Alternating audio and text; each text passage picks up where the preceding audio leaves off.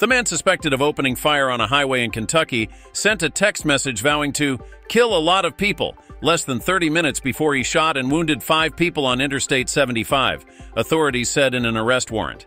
Searchers have been combing the rugged, hilly area near London, a small city south of Lexington. Authorities vowed to keep up their relentless pursuit in the densely wooded area as local residents are worried about where the shooter might turn up next.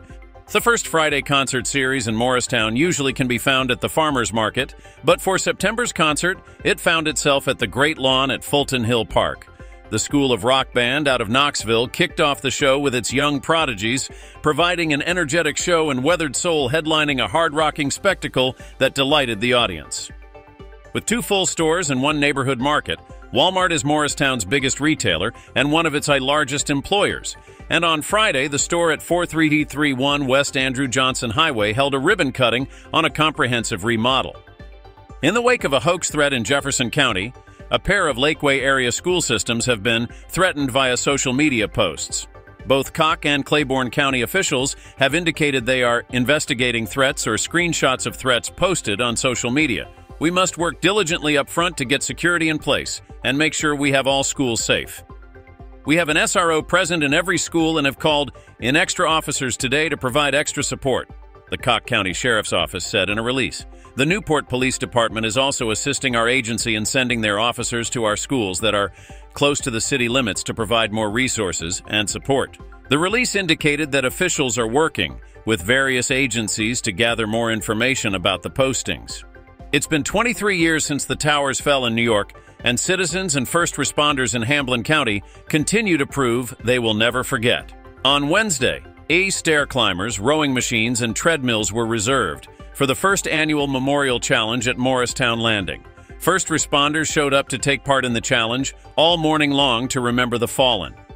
Partial proceeds from the event will be added to the Todd E. Giles Memorial Scholarship in honor of the paramedic who died responding to a call in April.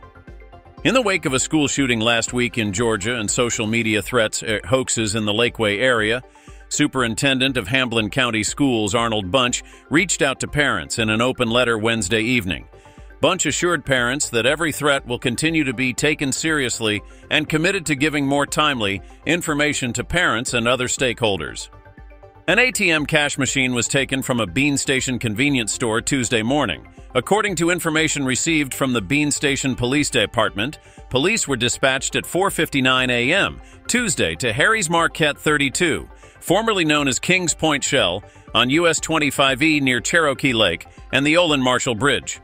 According to police, the key holder had called saying that the alarm was going off at the business. When police arrived at the store, a glass had been broken out of a door and the ATM machine located near the front door was taken. It is not known at this time how much cash was in the ATM. The case is under investigation. Anybody having information on this robbery should call Detective Jarnigan at the Bean Station Police Department at 865-993-5155 or your local law enforcement agency. Thanks for watching this edition of Lakeway Now. Subscribe today for weekly Lakeway area content here on the CT Network.